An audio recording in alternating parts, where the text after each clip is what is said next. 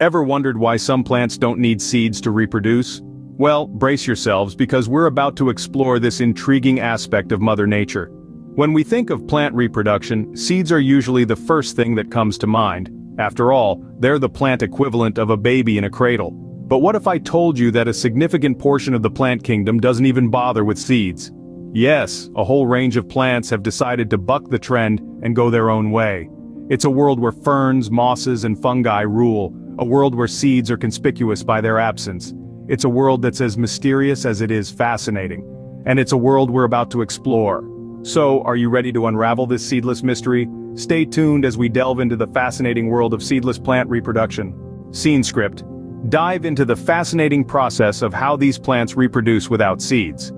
Let's start with vegetative reproduction, a form of asexual reproduction. This process allows plants to reproduce using their existing parts, such as stems, leaves, or roots.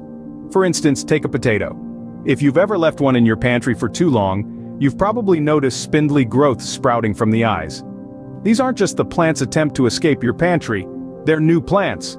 The potato is using its stem, in this case, the tuber, to create a completely new plant identical to the original. This method is widespread in nature and it's also a gardener's best friend.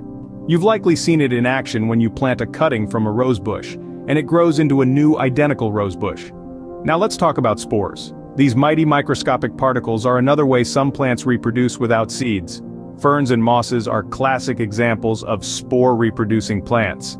When conditions are just right, these plants release their spores into the wind, and they drift until they find a suitable place to germinate and grow into a new plant. So whether it's a potato sprouting new life in your pantry, a rose bush cloned from a cutting, or a spore floating on the breeze, plants have found remarkable ways to reproduce without the need for seeds. So now you know the secret behind the seedless reproduction of plants. In a nutshell, some plants don't need seeds to reproduce. They've got alternative strategies like vegetative reproduction or spore production. In vegetative reproduction, new plants grow from parts of the parent plant, while spores, tiny living cells, can grow into a new organism. These methods can be advantageous, allowing plants to reproduce quickly and efficiently, even in challenging conditions.